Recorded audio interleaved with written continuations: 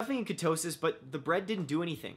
And the last thing that I reintroduced was sauces. So I did ketchup and this barbecue sauce that was fairly low sugar, but I dipped chicken and a burger in there.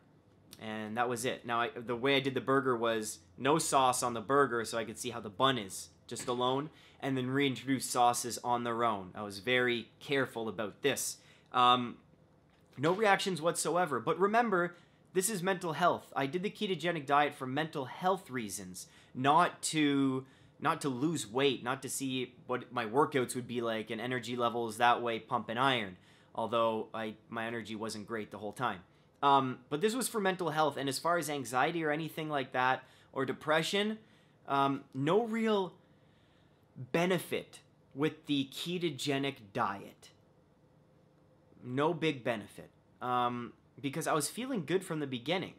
Now, as I told you all before, the real test would be going off antidepressants and maintaining the ketogenic diet, and that's something I'm still debating, and I'd appreciate your balanced opinion there, and don't go after me about that. But it's a big decision because I've gone off antidepressants before and I've almost died, and I know the withdrawal effects. It's like, well, if you've gone through that, yeah, I don't need to describe it. So, last but not least, this is very uncut. Let's go through the blood results. Now, as I said before, the nurse was nice enough to give me a copy.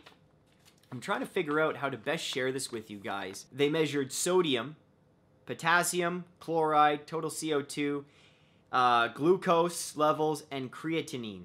I believe that's how you say it. Creatinine. So, sodium, perfect. And my meals, I added salt on everything. Since with carbs and breads, you're getting a lot of salt that way, you do need to salt your food with the keto. That's one thing I learned. Potassium, on the high end, but right on. Chloride, perfect. Glucose was on the low end. So they give you a range of 4 moles per liter to 7.8. And I was at 4.6. So the nurse did say that was on the lower end, glucose. And, well, obviously I'm not getting the carbs, so I think that makes sense. Or maybe I wasn't full keto. I don't know. Those experienced, or maybe a doctor's watching, please let me know. Creatinine, which is creatine. You get all that from meat, right? That was at 84 out of 112, so that's a perfect range. I just want to talk about the things that were high for me with this blood test. So, red blood cell count was on the high, like it was too high.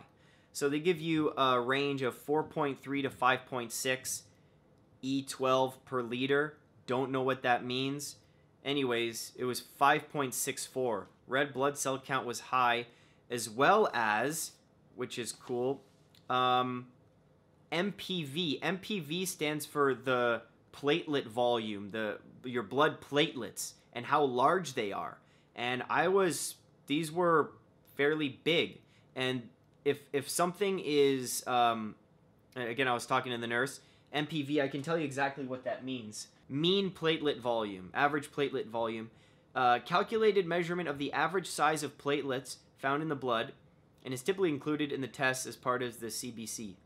So, what this means, if it's high, it says normally occurs when your body constantly creates new platelets because of a continual loss of existing platelets. This can be caused by things like recent surgery, infection, inflammation, or from heavy blood loss.